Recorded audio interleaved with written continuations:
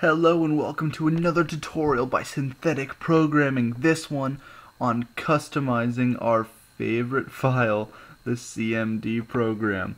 Now, when you're coding in the CMD or doing commands, you want it to be fun, you want to spice it up, and today we're going to go over colors, some cool colors, and the color syntax. So, the command itself for color in CMD is the word color, a space, and then two characters, the background and then the foreground.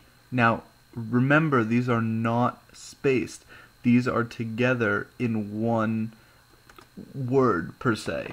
So, for example, the first one we're going to go over today is color, and we're going to do a background of black and a foreground of gray. That's 08 for all you guys, and as you can see, the text is now gray, the background stays black. We're going to go over a new one now. Color, again, like always, and then 1 for blue and 9 for light blue. As you can see, it's just a little lighter than the background. So this one might be a little bit more difficult to use because reading is going to be a challenge. How about we try color?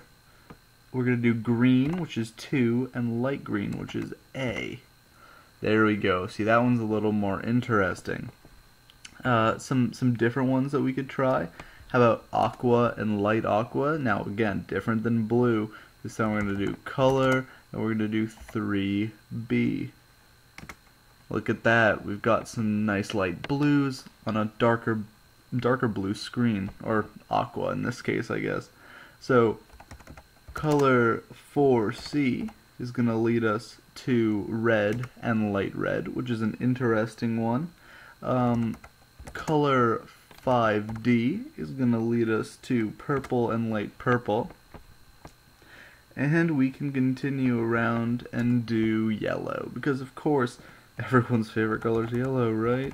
So 6E for dark yellow and light yellow.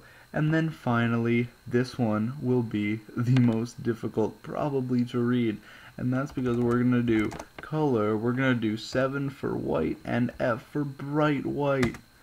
See, it's okay, but it's a little difficult.